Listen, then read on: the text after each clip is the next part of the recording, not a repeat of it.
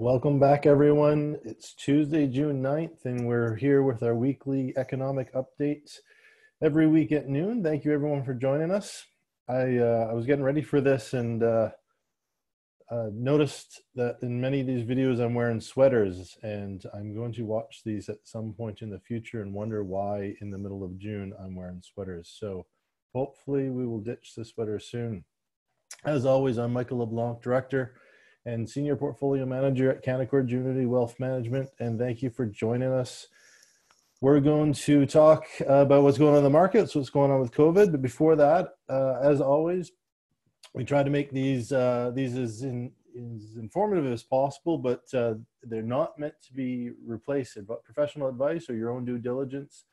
Always double check any strategies or information you use to put into your portfolios or financial planning. And we do try to keep the information as updated as possible. However, it's constantly changing from day to day to hour. So again, always double check before moving forward with any strategy. And if you see anything in today's webinar or anything general, as always, you can reach out to us. You can reach us at mikeonmoney.com or give us a call, email. Always happy to answer your questions and take a look at your personal situation and how any of this or anything else that you want to explore might affect your overall plan and portfolios. So we are using Zoom for our technology today. You are all muted and your cameras are off from my end. So feel free to enjoy your coffee, relax, don't worry about any background noises.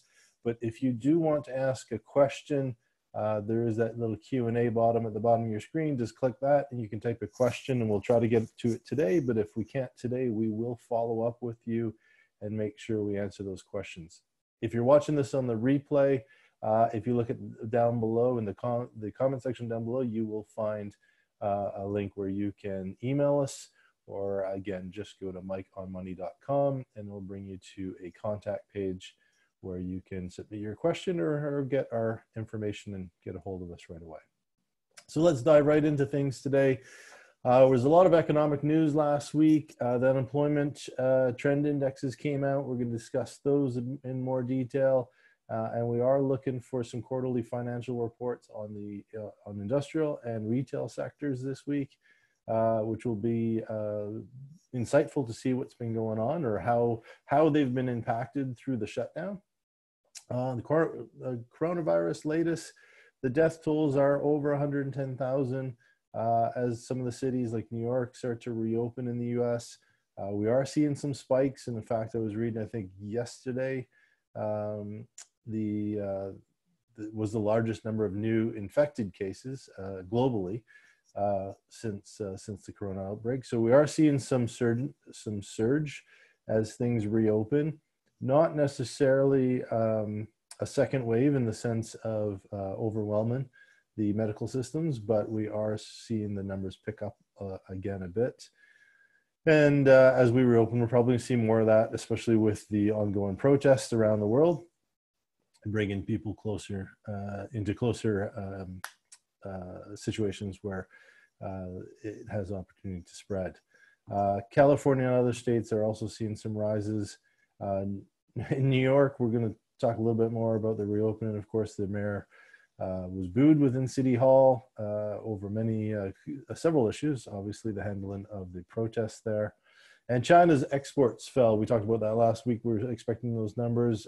We were expecting the fall in May, and that's just due to their global exports as countries were not open as early as they were.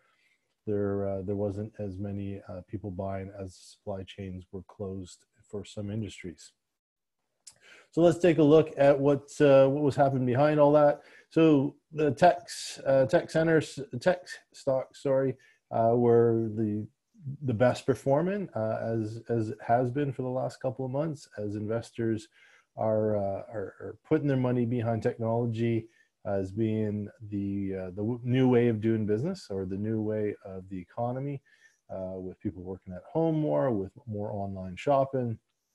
There is some concerns that there's been a little overbuying, and the numbers might not continue at the current rate as some people and as some countries go back to normal ways of doing business. U.S. banks have attracted a lot of gains as people have been bargain hunting out there. The U.S. banks have seen some good gains in the last week, although some stress still around their loans losses, as we have not seen the full impacts of the different companies that may default on their loans or declare bankruptcies. Of course, they're still backed up by the U.S. governments and the Canadian governments. But if they go into the companies go into bankruptcy, those are losses. So we're seeing more and more write-downs from the banks in Canada and the U.S. But we have seen some stock improvement or stock price improvement in that sector. We're also seeing some engineering and new industries popping up. We're seeing some ex-Apple engineers kind of creating a new service, helping U.S. hardware makers troubleshoot from home. Pre-COVID, the engineers would generally just jump on the plane and go to the plants, whether they be in China or anywhere else, and iron out any of the manufacturing problems and the assembly line and to ensure quality. But obviously, people cannot do that these days, whether it's the trade tensions with the U.S. or just can't get in and out of the countries. They're having to do it online, and it's creating a new industry. So that's a new consultant area that's popping up, and we're probably going to see a lot of new industries. There's certainly adjustments or new ways of doing business for certain industries as we move forward, coming out of COVID, just to keep people safe and face the new reality of how the economy is working these days. Other headlines, we mentioned California seeing some surge in cases. The U.S. declared a national emergency down there. Of course, they've been closed, and as they start to lift those restrictions, we're seeing a slow return to the spread of the virus, but again, still in manageable numbers. As I mentioned, the U.S. death toll has gone over 110. In fact, I think I think we're about 113,000 now. And the world death toll is well over 400,000 as of, that was Friday. I have this morning's numbers here coming up. New York, of course, Mayor de Blasio is facing some backlash on the handling of the protesters as there's continued unrest in that city and many of the cities across the United States and the world. We've seen them in London, Germany, and even through Canada, as more and more awareness comes around the treatment of minorities, specifically the Black Lives Matter movement around George Floyd's death. China's exports fell in May, as we mentioned, not unexpected follow-up to April's numbers. April's numbers, there was an increase, but keep in mind, whenever we see an increase or a sudden surge, that's just a little bit of pent-up demand. We're going to see that in a lot of sectors, especially the ones that were completely shut down. We're going to see it in the airlines, we're going to see it in travel, where there's certain trips that have to be made, whether it be work or family or just personal reasons, or some people who just really want to go travel again. But once that pent-up demand kind of flows through, we're probably going to see a drop off. And that's what we're seeing in China. When they first opened in April, we saw an increase in the exports, which was kind of unexpected, being that they just opened. But that was that pent-up demand. And now in May, we're seeing it fall off again. And that's after that pent-up demand has gone through. So we're going to see that in the coming weeks as things reopen. And of course, the love of tech continues. But there is some concern around that, and we're going to dive a little bit into this concern here at the end of today's session. Protests continues to fuel shifts to about funding the police. So you've probably seen this in the news: defund the police. In fact, Minnesota's city council has already agreed to defund and dismantle the police department there. Now, just to put some clarity behind that, if you haven't watched kind of a full report behind this movement, defunding the police does not mean to get rid of the police. It's really around the thought process that the police has been, over the years, many years, nothing recent, that more and more tasks are being put on the police force to deal with mental illness issues, social issues, whether it be in low-income areas. And the idea is to take some of the funding to put that behind social programs and social support in order that you don't require the police. So not send in a completely armed, potentially confrontational situation, especially for certain minorities. The police are, don't make them feel safe, don't make the situation better all the time.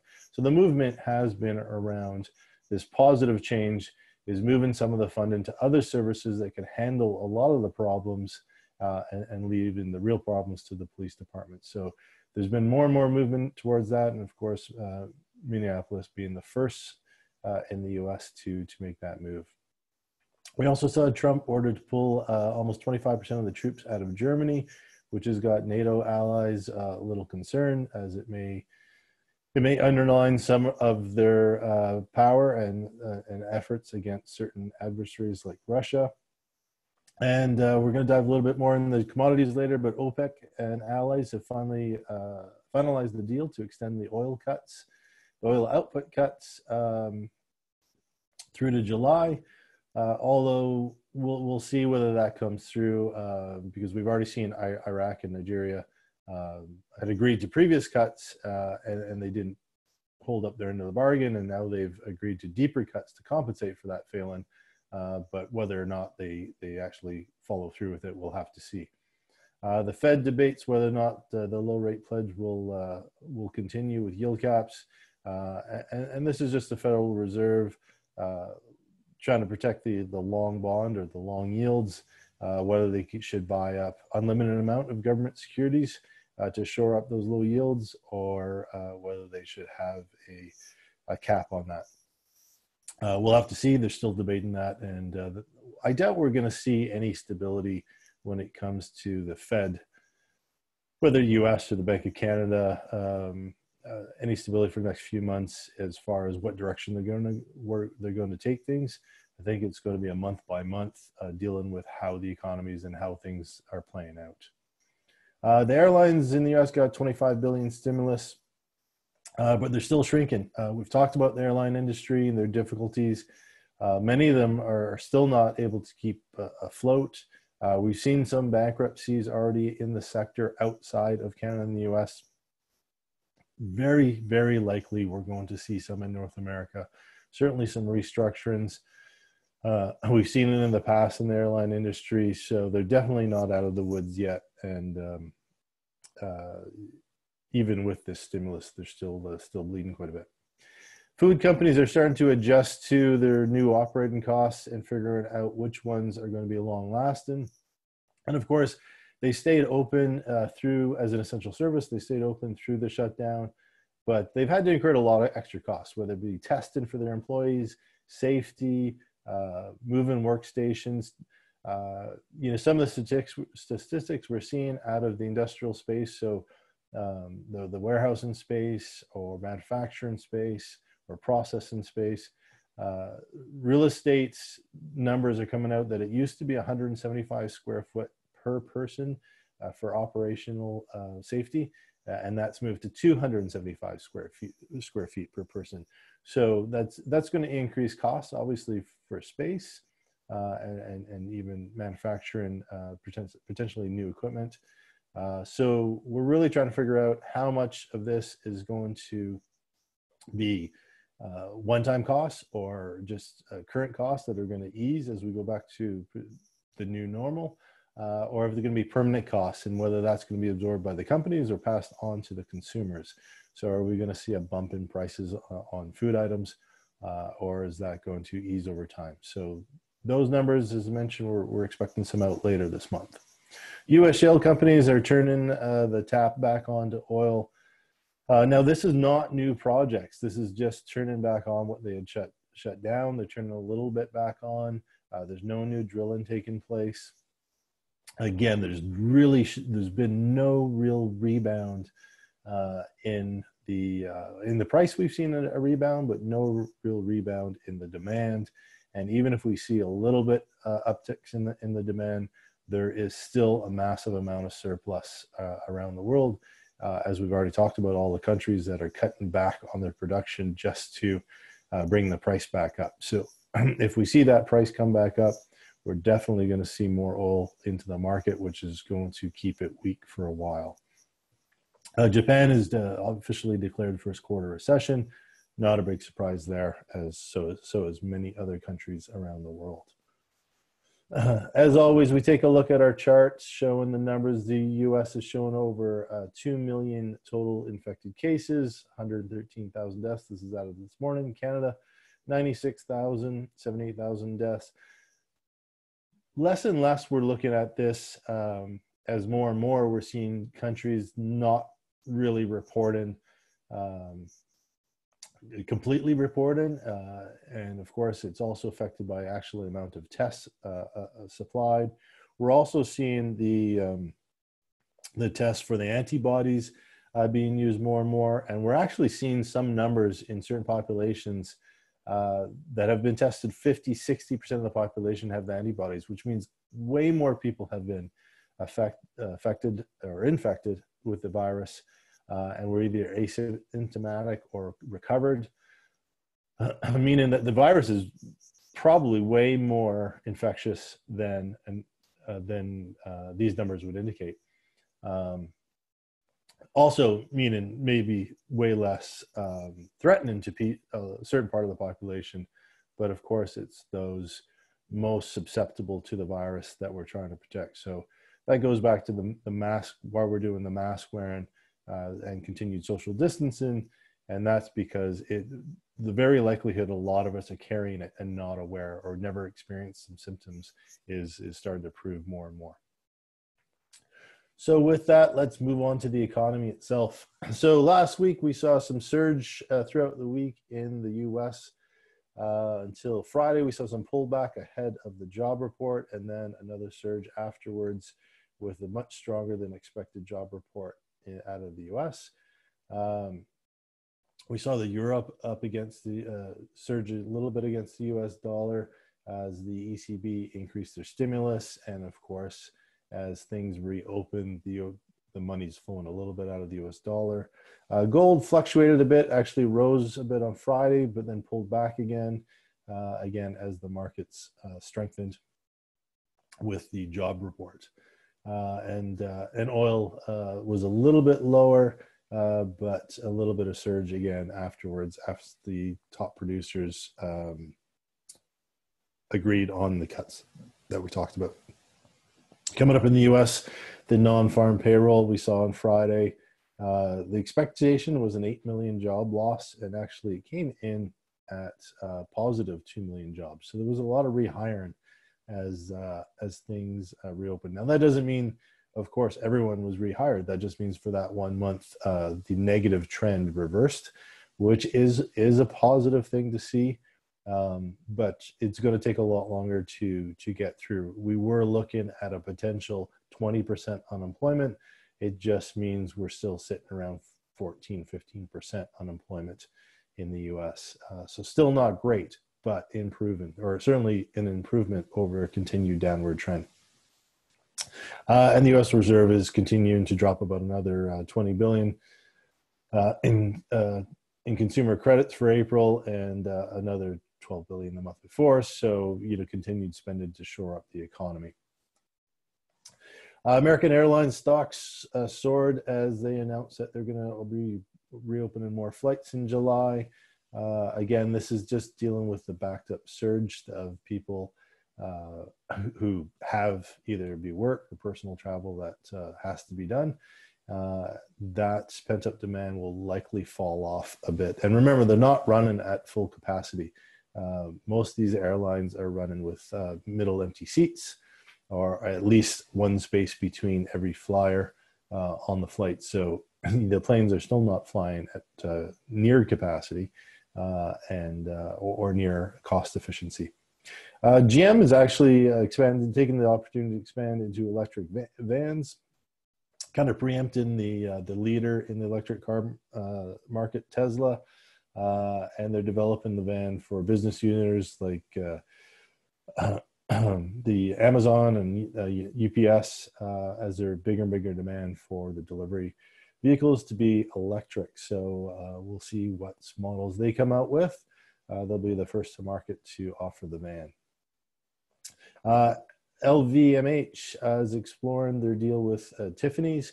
Of course, Louis Vuitton had a deal going into the shutdown to purchase Tiffany for $16 billion.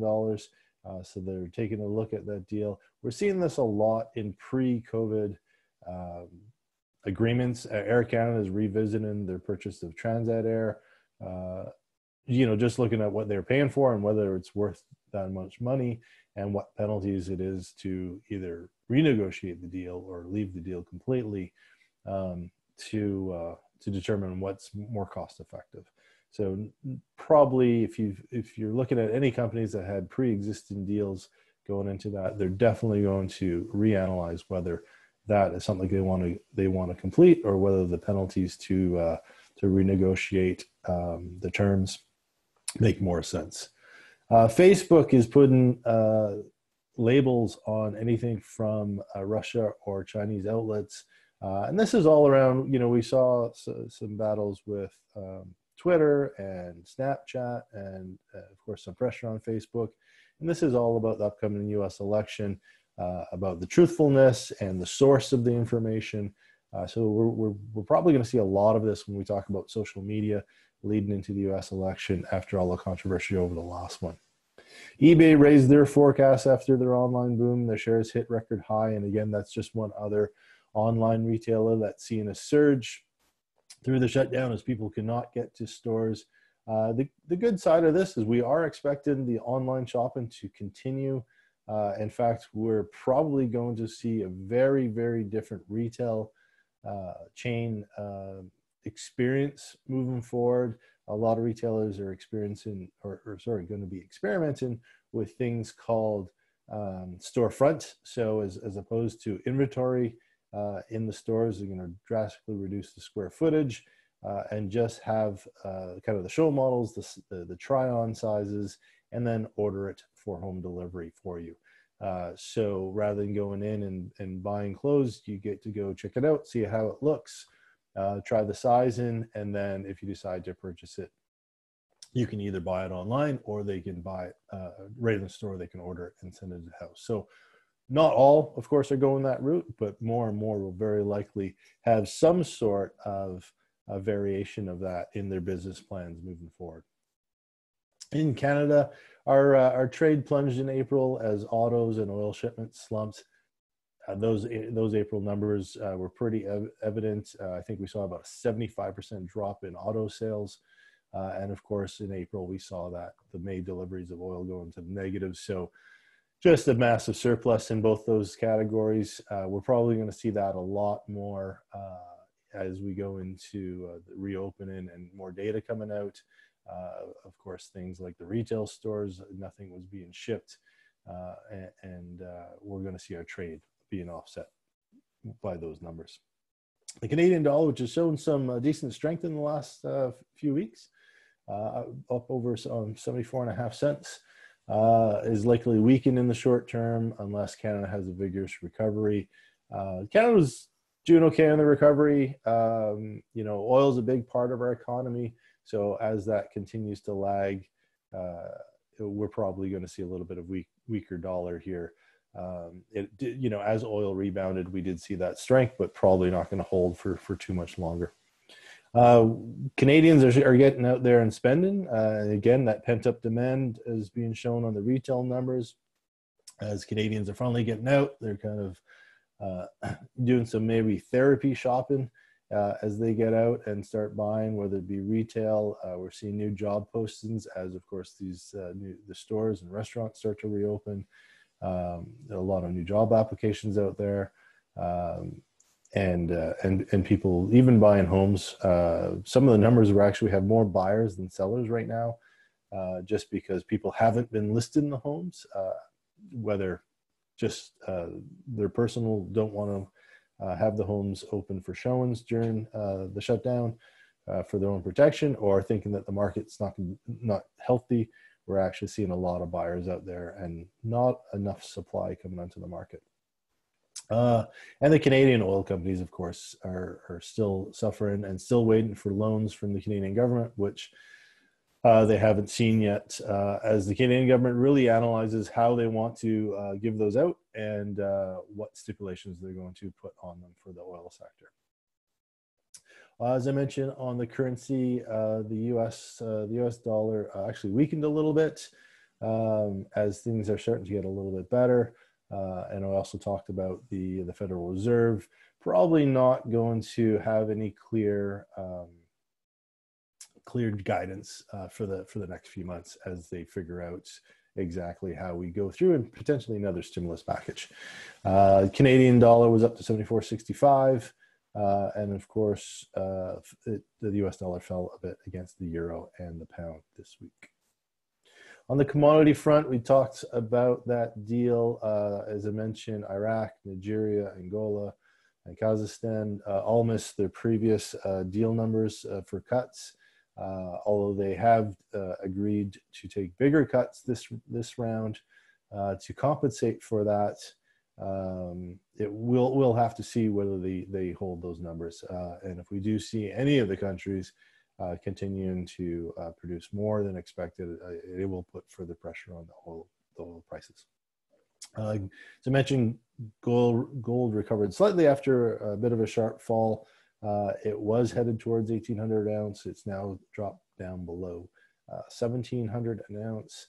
And that's just on the stronger markets that we saw from the job numbers. Oops, my apologies. Let me go back to my screen share here. Oops. Don't trust me with technology. There we go. So let's talk about the markets. We saw a massive surge in the markets on those job numbers and some of the pent-up demand. And are we in an overinflated market, or is there extra exuberance out there?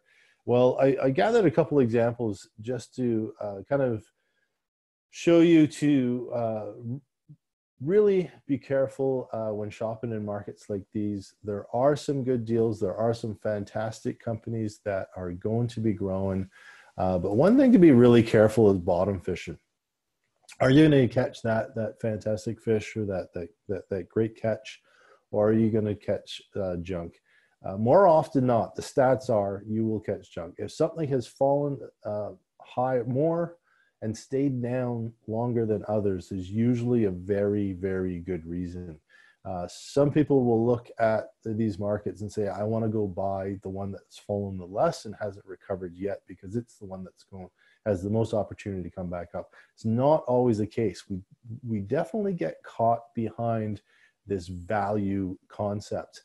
And even in this recent rally where we've seen, United Airlines rally a bit, we've seen the oil companies, certain ones of them rally a bit.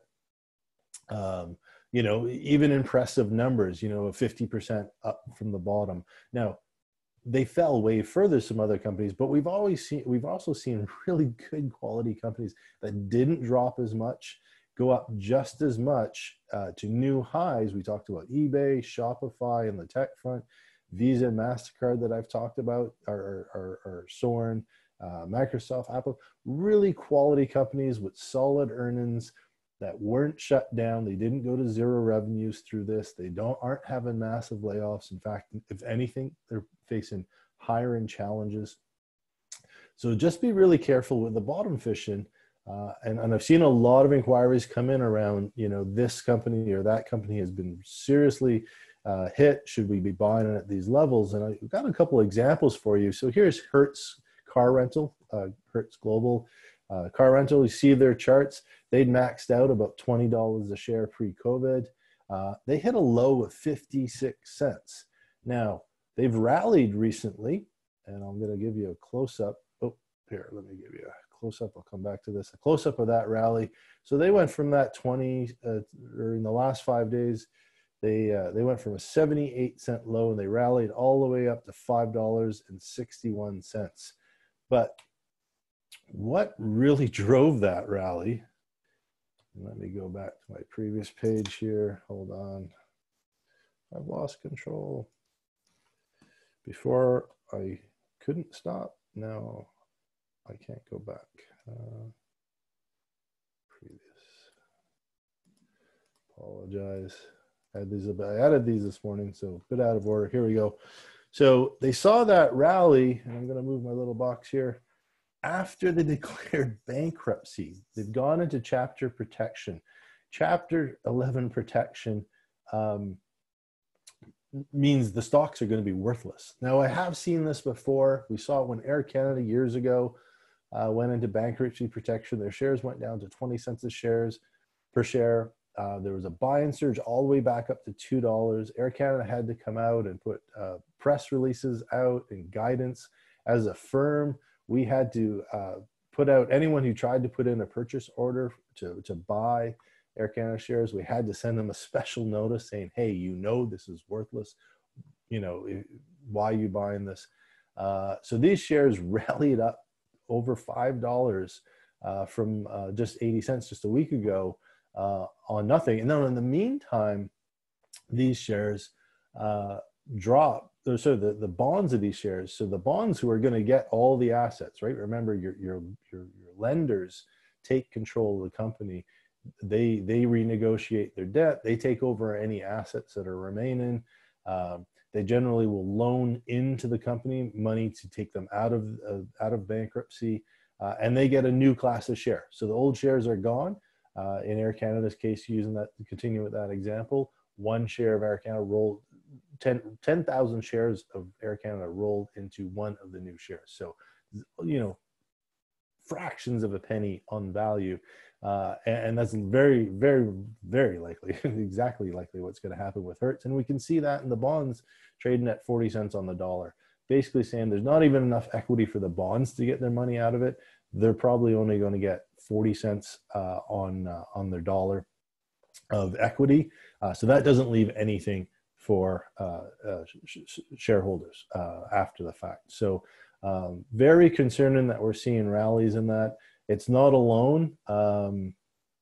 Chesapeake Energy, here's another one. $412 high in 2019, got all the way down to $8.71, and then rallied back massively to $69, as we see here. And this was the announcement. This is what rallied. They're going to file. They haven't officially filed, but they're basically saying we're filing for bankruptcy.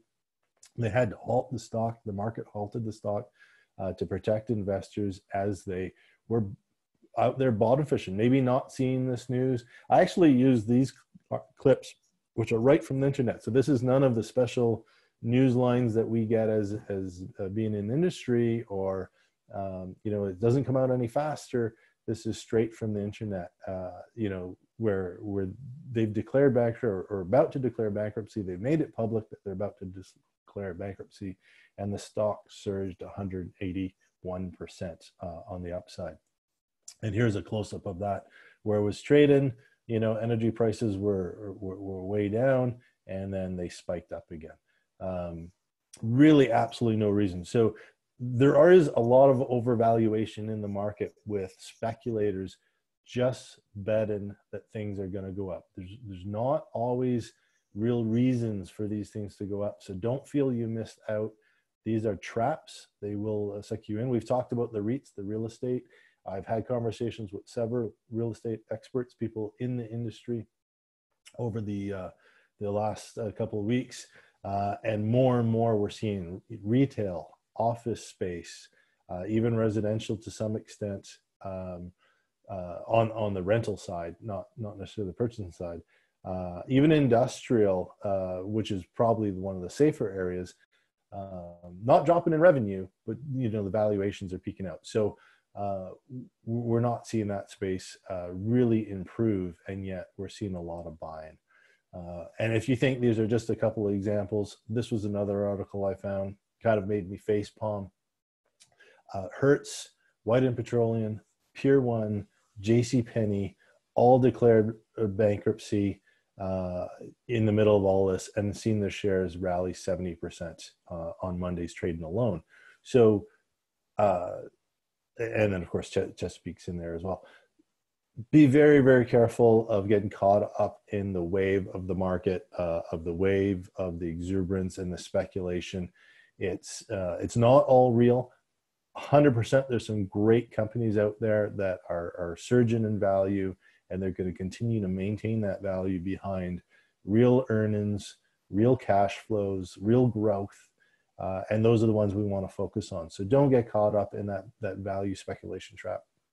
I'm probably going to do a deep dive on this one on one of our Friday videos because I'm seeing more and more of it. But I just wanted to throw that out there to be careful of that.